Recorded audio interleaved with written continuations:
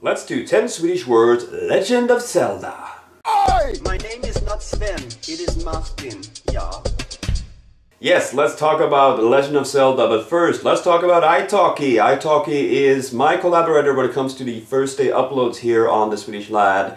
And italki is a service you can use if you want to improve your learning skills at a much faster pace than, say, picking up a book or doing audio stuff, because this one is interactive. It's you and as teacher, a native speaker of the language you choose, and if you choose to get on board and maybe pick up a language or learn a whole new one, you can go down in the description of this video and you'll see a special offer that I've gotten from the good people at italki.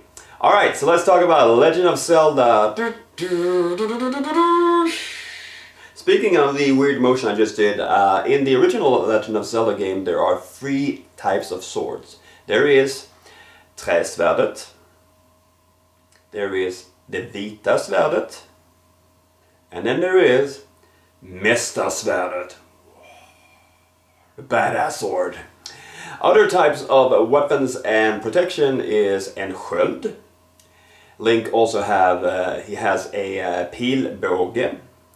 He can use en bomb. But in order to find his way around, he must have en karta. And in order to get to certain places, he needs en stege.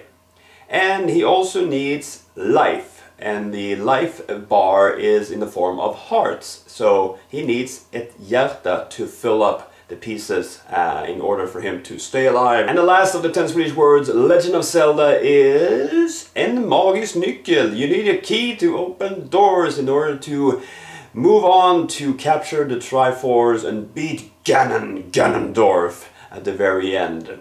So, question to you, how many of you have actually played the original Legend of Zelda game on the NES? Thanks so much for watching, and don't forget to hit that subscribe button, and please leave a comment with a question of any sort, and I will see you the next time you click on one of my videos.